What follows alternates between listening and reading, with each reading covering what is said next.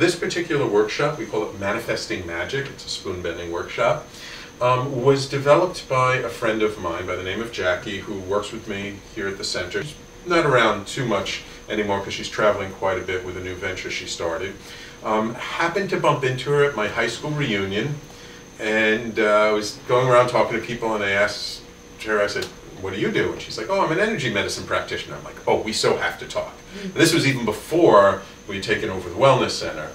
And so she told me about this biofeedback stuff. We had become friends. We actually didn't even know each other in high school, but after the reunion we actually became very good friends.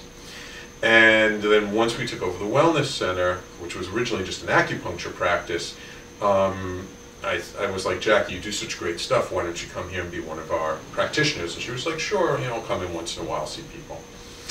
And so she went to this workshop that someone else taught about how to bend spoons. And it's a different one from what we're teaching today, but the basic ideas come from it.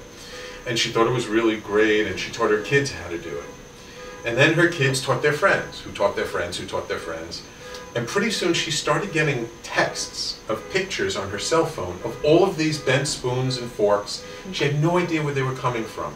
So she talked to her kids to find out, what's going on. And eventually what she found out was, and she lives in Allentown, Pennsylvania, that these were texts coming from all these inner city dropout high school kids in inner Philadelphia who had learned from a friend, and they were able to do this, and they didn't really know the power or the significance of what they were able to do.